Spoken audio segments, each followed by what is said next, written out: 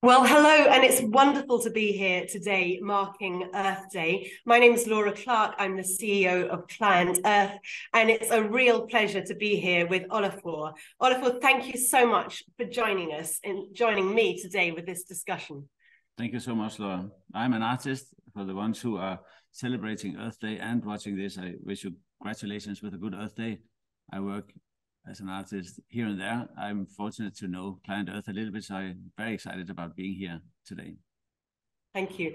And that's a wonderful understatement to say you work with art here and there, because of course you've got this extraordinary catalogue of work behind you and incredibly exciting exhibitions ongoing right now. And ClientEarth is a huge fan of your work and your ability, through the art to change the conversation around climate and how people need to change how they interact with the planet. And the power of your work in highlighting the issues at stake, but also enabling us to remain positive. So I wonder if you can talk a little bit about what drives that work, how you focus your work, and what it is that how it is that you're using art to create that greater understanding of our changing world. Thanks. I think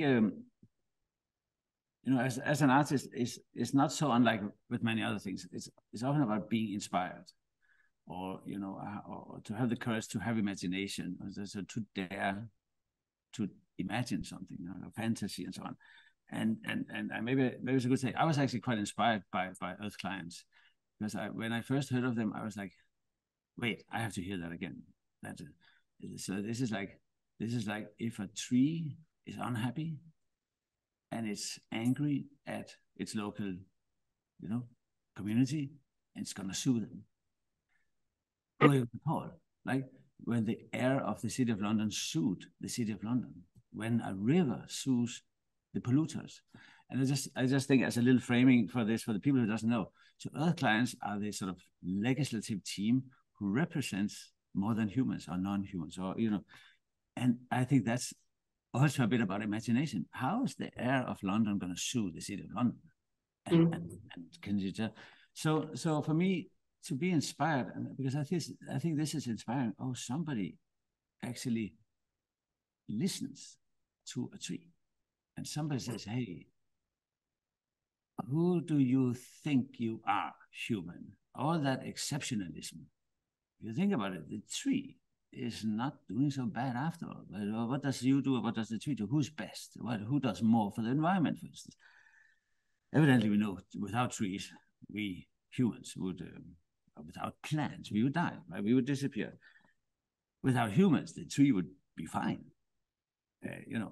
And in that sense, I, as an artist, I'm very focused on what is the narratives through which we conduct our life. Well, how do we see things? And the need to re-see or unsee and then re-see, or unlearn and relearn, how to question your own exceptionalism, and maybe also see that, well, maybe the human exceptionalism, the modern idea of humans, was actually not so exceptional after all. We need to, and I'm not saying we need to, we just need to reconsider, reorganize, re-see. And this is now where art and culture comes in. And so this conversation here, which I'm an artist and you work in legislation, and I'm a part of civic society. So culture is a driver, it's a critical driver for a healthy society, I would say. So this is why I work in this section of society, in the civic society, and art always lived there. I mean, sometimes in the past it was more occupied. The employer was the church largely, or stuff like that. But now, art is a valve through which society checks its own pressure. And I see you the same way, and I find that very exciting. I mean, it's because you don't work for the private sector. You don't work, if anything, you work against the private sector, right? You don't work for the public sector either. You work for the greater common good, if one can simplify it. Yeah. Like that, right? Yeah. So it's very interesting, and that's why I'm keeping an eye on you, because sometimes I'm, how do you get an idea as an artist? How do you have faith in tomorrow? how are you gonna believe that tomorrow is better than yesterday?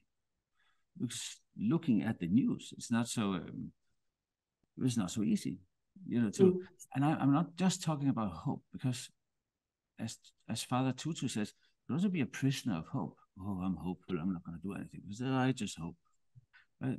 So after, what's after hope? Well, it's action. And what you do, and which I celebrate, you are kind of activist, like lawyers activists, right? It's very interesting, and that gives me, that means somebody is doing something, and that's inspiring. And so I drive myself in art. I source myself from looking after what you're doing. Not that I always get it, but the confidence that somebody's bloody doing something is, I think, a huge source of inspiration for me then to go out and do what I do. That's wonderful. Thank you. And we so appreciate your support for us, because yes, as you say, the earth is our client.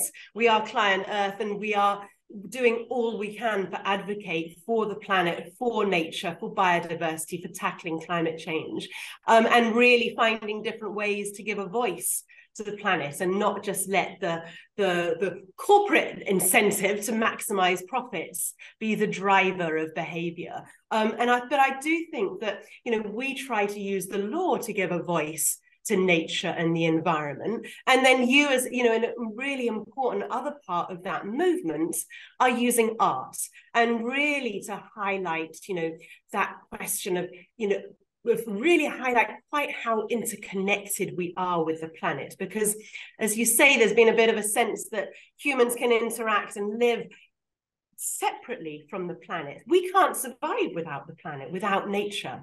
And I think that's what you do, is you bring together quite how at one we are with nature, and how we need to do more to protect it. Yeah. I mean, evidently we hear about there's a few people who's going to live on Mars. Apparently, that's kind of nice. So we got rid of them. There's so many of us anyway. I think this notion of somehow having the courage to look down underneath your feet and notice and actually pay attention to the fact the world, or the earth underneath your feet, or the ground under your feet, is collapsing. And it's not just collapsing, it is actually collapsing, right? It's like, as you speak, you don't have to read a lot of science nowadays. And so that creates, of course, like a degree of instability. That's a very uncomfortable, oh, bloody hell, this is unstable. And so instead of looking at the horizon towards utopia, into this is a great idea, we are going to move there, everyone walks to the sunset, I think looking down and be humble to the ground on which you stand. And now that have that discussion, the work you do in philosophy or in theory, there's a sort of a not so young anymore, sort of a discourse, which I think is called triple O's, oriented ontology, object-oriented ontology, bloody hell. And it's like, Timothy de Morton, Donna Haraway, fantastic. Graham Harman. So these are people who are actually saying, okay, there's humans, and everything else has intentionality and agency. And, a tree is not a noun, it's a verb. It is treeing. It's treeing its way through life. It has a life. It's and a rock and everything in a way, right? So for an artist or for culture, this idea that, well, for the time being, this table is tabling its way through. It's on a journey. It's made of wood. It's gonna compose at some point. If it's made relatively using some sanity, it's gonna decompose. It's gonna become earth. It's gonna maybe be a tree again. So see, now this kind of thinking is around, and people, I think, are paying attention to it. Art is about celebrating a meeting up of journeys. I don't want to be so abstract. You go to a museum maybe, or an exhibition. What you experience is something traveling there.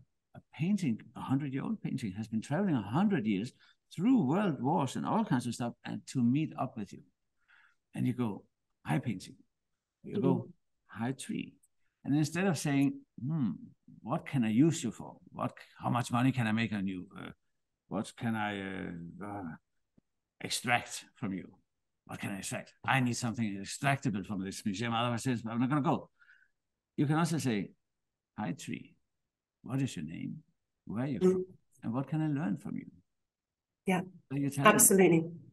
And this is so now sometimes that's an offering, right? You go to a museum, and it can be very touching because it very much becomes about reconsidering how to be seen, met, and heard, how to actually sit in front of another person and listen, rather than proclaiming and talking about achievements and intentions, but how to actually look another person in the eyes and say, I can hear what you're saying. This is so humanizing. And that you can do with a tree or with an artwork or with a... Yes. This is where we are, I think. It's reconceptualizing value, I suppose, the value that we place on nature and how we interact with nature. And tell me, you've done an extraordinary exhibition called Glaciers Melt, where you documented 20 years apart glaciers and the changes that had happened to them in that time in terms of melting. And I think you say in a very powerful way, each glacier that melts is a testament to our inaction. Of course, we need to see glaciers that we save by our action. Tell me more about that. Yeah, my father lived in Iceland on the south coast. Lots of glaciers. I walked and hiked in my teenage years across glaciers. Largely unaware of. I was occupied by the Cold War, right? And the Berlin Wall came down and stuff like this. And then I worked as an artist. I heard about the Kyoto Protocol. It's like, wow, what's that? And because Iceland is an largely Arctic landscape, the plants, everything, the moss. If you drive a car across it, it takes 30 years to somehow get back on track. So the fragility and sensitivity was something that I knew from growing up. So seeing the glaciers, it's such a majestic experience. It's really quite it's just very, very special. And they're so brutal, out of scale with human, right? You're walking on them and you go like, oh, I hope I don't fall into a hole or anything. So then I couldn't really photograph them walking. So I said, okay, I'm going to get a tiny little plane and just fly around and shoot them. And I did that rather informally. They were so beautiful. And that was largely a celebration. Wow, nature. So it was funny. At that time, a now friend and intern of my studio was born, Kino. He was born when I was flying around. Actually, 20 years later, we celebrated his birthday as he was sitting in the back of the plane. There's a 3-seater, holding the old photos. I could see on him how much time has passed. I could see it in the glaciers too, because sometimes we couldn't find the bloody glacier. He was like, no, that's not it. Okay, fly another round to the pilot. It's like one propeller, and the pilot, of course, like, aren't we there now? And so we found the same photos, because I didn't have a GPS or anything. So I hung them, and you could see, as we know from these photos, also I could see how many artists, or how many years I worked as an artist. It was so scary. But I was doing a show at the Tate in London. I just done Ice Watch, the melting ice blocks in front of the museum. So the kind of idea of bringing that into the Tate was, I think, relevant. And to see 20 years, and the difference is alarming. Let me add to that.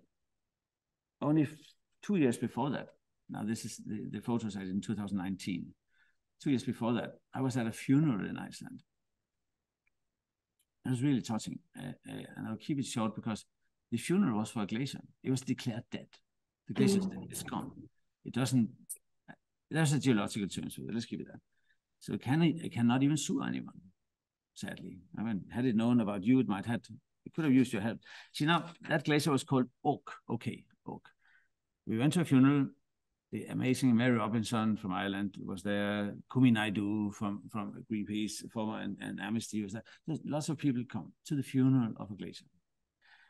And it was Andres, the Icelandic author who co-organized it with two fantastic scientists from Rice University. So I just have the plaquette from the funeral, which sits alone on a mountain where there is no glacier anymore, on a stone. And I have a picture of it. I'll just read you what it says on the plaquette. A letter to the future. Oak is the first Icelandic glacier to lose its status as a glacier. In the next 200 years, all our glaciers are expected to follow the same path.